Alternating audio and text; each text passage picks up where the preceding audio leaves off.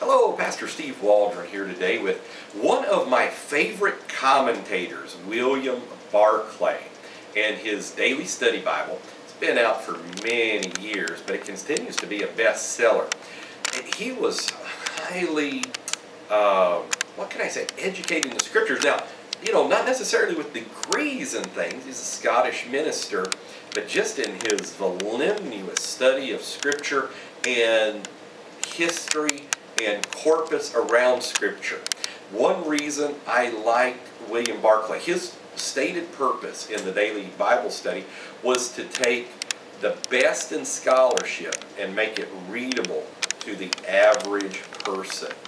And so it is highly readable and it's excellent scholarship. Now, saying all that, he personally had some issues, like for instance, he didn't really believe in the Trinity, and he used that not to necessarily believe in the deity of Jesus Christ. He did not believe in biblical miracles. So, when you get to those parts, ignore them.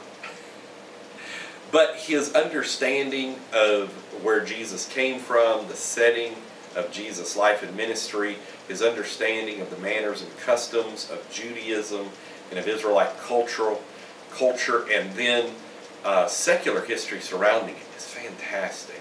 And it's easy to read. Like I said, they've been bestsellers for decades, many decades. I think these might have come out in the early 60s over the course of times. So William Barclay, one of the great expositors of Scripture, Eat the Food, Spit Out the Sticks, Daily Bible Study series, William Barclay. I forgot to mention it on our commentary series of great commentaries the other day, so I wanted to just show you.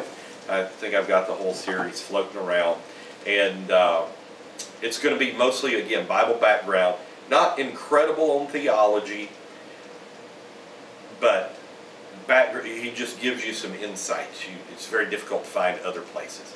God bless you as you study His Word.